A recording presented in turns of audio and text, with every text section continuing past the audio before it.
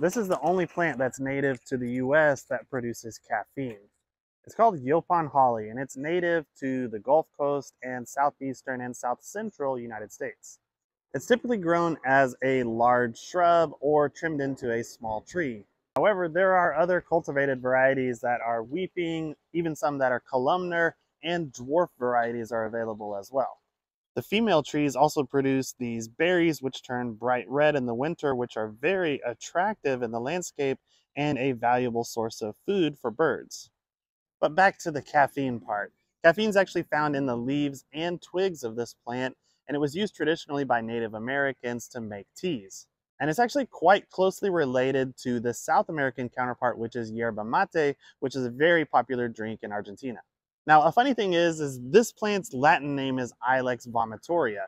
Yes, vomit, because people used to think that if you made a tea with this, it would actually induce vomiting. And that's because whenever settlers first watched the Native Americans doing these ceremonies where they would make Yaupon tea, they would then see them vomiting or throwing up, but it wasn't actually because of this plant. It was because of other ingredients that they put into the tea to do this ceremony. And even though it is a native source of caffeine in today's day and age, it really hasn't gone mainstream as a popular drink in the United States. However, it is a very popular landscape shrub in all of its different forms. So have you ever tried Yaupon tea, or would you be willing to try it? Let me know down in the comments.